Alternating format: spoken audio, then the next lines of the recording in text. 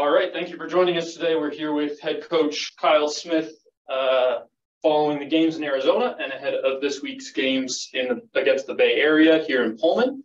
If you have questions for Coach, please use the raised hand action and we will get to you in the order that you do so.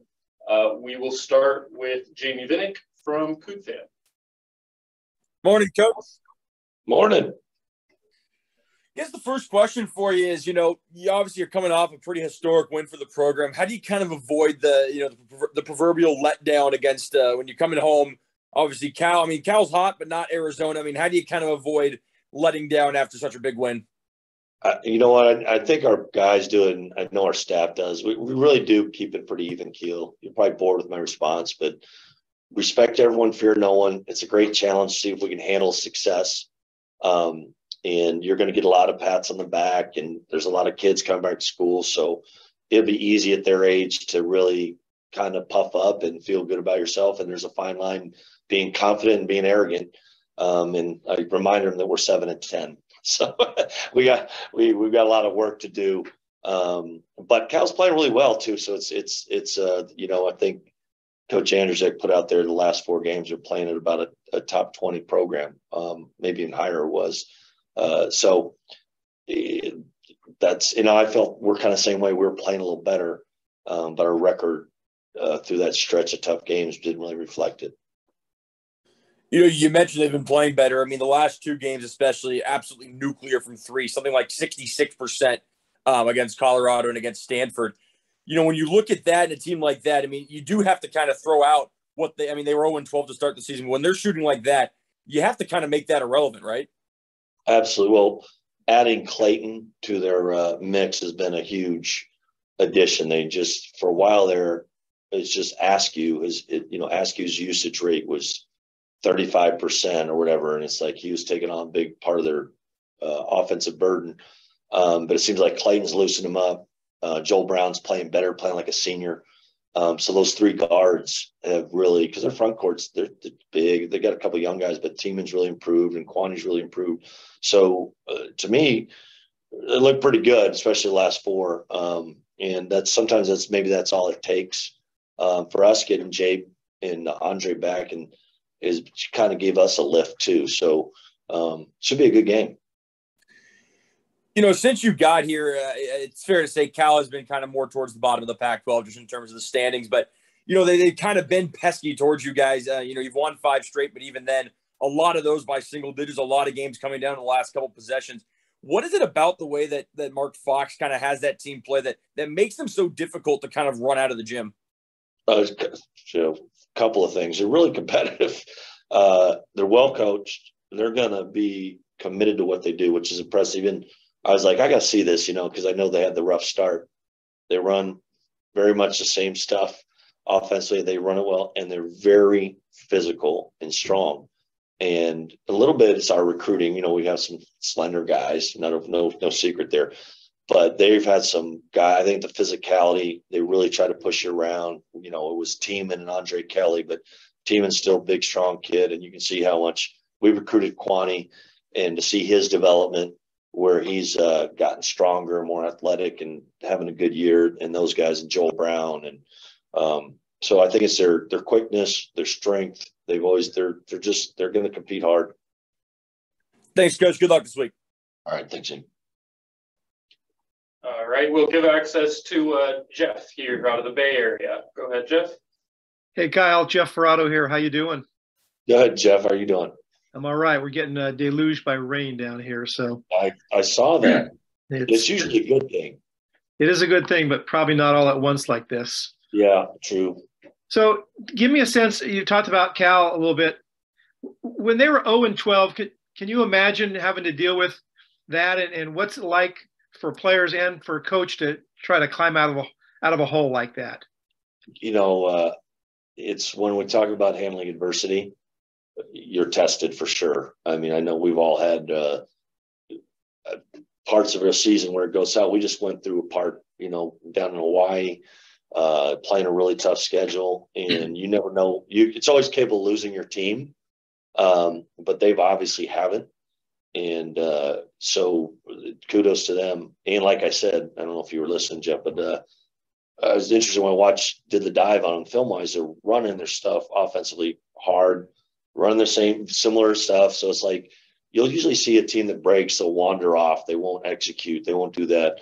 And I think Coach Fox, I've always been proud. I think he runs with a pretty tight rein both sides of the ball, and they responded, and now they're having success. So that's always a good feeling.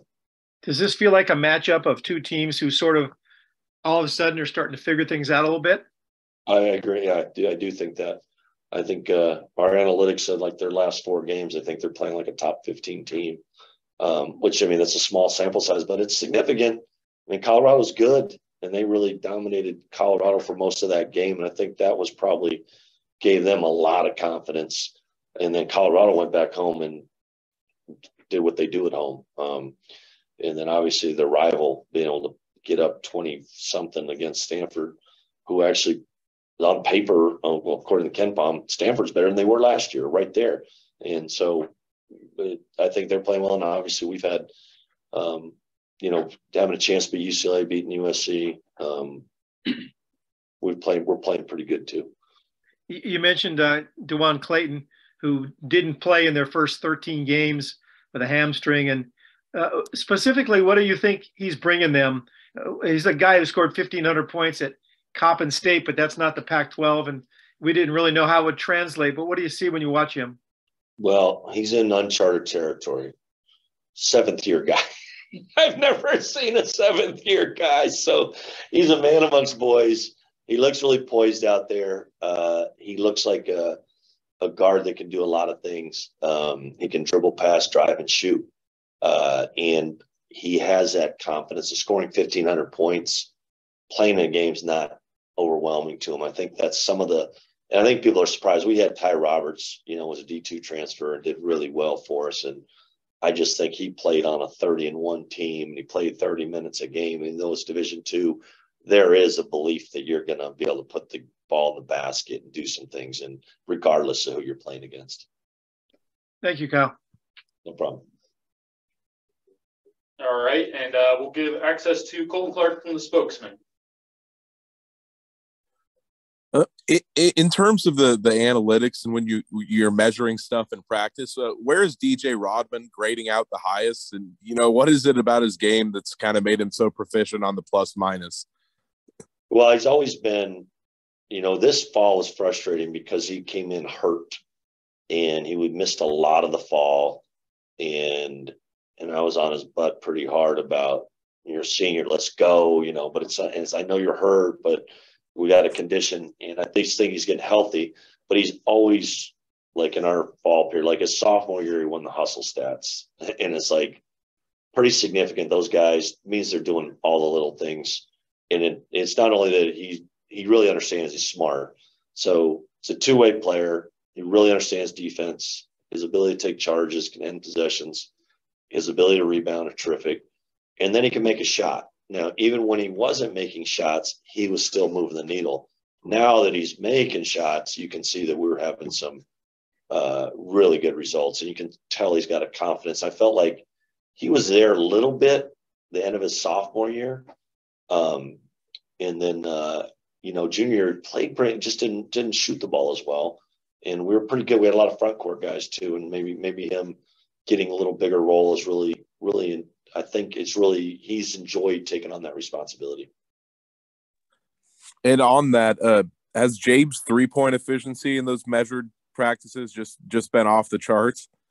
Yeah, he has. It was a little like eye-catching, like first 3 weeks, it's like, he's shooting 60. Is this a fluke? And it's not. I said, it's like you just felt good every time he shot the ball. And I was like, and we were a little light in practice. So there were days where we had some managers in practice. So I was like, but it makes you feel good. Like he's only getting more, his confidence is kind of growing more and more as we've gone through the season. And we see Mo, I know we talked about him the other day, but coming off putting up big numbers in such a big test, just what does he seem to be doing right now that stands out the most to you that he was not able to do last season? Well, we did a little mid-season goal setting, and he's really high character guy. He's really can focus on some things, and he wanted to improve his ball handling. And I think he's like 8 assists, 1 turnover over the weekend or something, or maybe 3 turnovers, whatever it was in the last 3 games. That's kind of what he said the goal. So he's getting more confident. So we're playing through him, and I knew that would take some time. And then he's being more assertive offensively. And it's only his 4th year of basketball, and learning how to score comes from repetition and doing that. He has a good skill set. He's learning that on the fly. And I think you can see his confidence grow. And I think actually during the game, I think I heard Coach Shaw yell, "Just shoot it." And he did. He put it in. He kind of never looked back because he's such an unselfish guy. He's looking to make plays and share the ball. And he's like, "Hey, just go at the guy." And he kind of took off from there. And we'll see. And he's just a sophomore. And he said, coming off the big SC game, he didn't play well against Arizona State, and he was able to really step up against Arizona. So now, like I said, task is going to be, can we handle success? Cal's going to be locked in on them. They're really physical. That sometimes bothers Mo. And he's going to have to learn to play through that stuff, and he's doing a better job. And when you went back and watched that Arizona film, was there anything you guys learned about yourself? Maybe something that the guys showed you in that game that they hadn't showed you yet this season? We've been in that situation about 3 times. The end of the UCLA games, and I don't count the Utah game because we don't foul, we win. We're pretty good shape there. But the end of the Baylor game, even going back to Boise, where game was even with about 4 minutes to go, and this one we were up 5, but it easily could have gone. We were in a lull there, and Arizona's really good, and they're going to shorten the possessions, and you got to step up, and make some plays. And Bamba, we talked to him at halftime about, hey, if they're overplaying center, you got to drive. He ripped it to the basket. He finished over Ballo. Well, he needed that. He needed that. Then the next time down, he scores on Larson. And then I think it was either the next time or maybe he took a 3 in there somewhere. I can't remember. Or end of the clock, he drives. Ballo helps off him. He hits Mo. It's a corner 3. And that's a good shot for us at the end of the clock. I think Mo makes more of those in practice. But it was just this evolution of Bamba, that hasn't been a strength. And he came in making that early decision late in game. And we just made play. You got to make plays to win, especially when games on the road. Thanks very much. All right. Thanks, Cole. We got another question from Jamie Vinnick. No, they only had canned red wine on the flight. I wasn't going to ask about the Modelo's. Have you kind of, you're just talking about Mo a little bit. I mean, has there kind of been a little bit of a reminder hey, you just put up 24 on Ballo and Tubelis. You can do that against anyone because those are probably the best 2 posts in the league. 2 of the best in the country. To be honest, they're really, really good. Yeah, I know. I think he knows, and to replicate it's challenging. I mean, that's what I said, part of becoming – he's many people are saying, going from – was 7-5 last year, was about 14-9, something like that. And the main featured guy is really a big jump. And let's see if I think he's going to finish strong from here on out. I think he can, the talent in February into March usually emerges, and I think he's on his way. So we'll see. But I just got to give him great confidence. Long way from Prairie View, which was only a couple months ago. You mentioned you didn't know about another 7-year guy. I got to point out, Renard Bell on the football team, that was 7 years as well. So there's one in your own backyard. Basketball. We're doing basketball. The first 7. That football's a whole other animal. I think Oregon okayed an 8th-year guy. So they're another thing. This is the first 7th-year guy I've come across.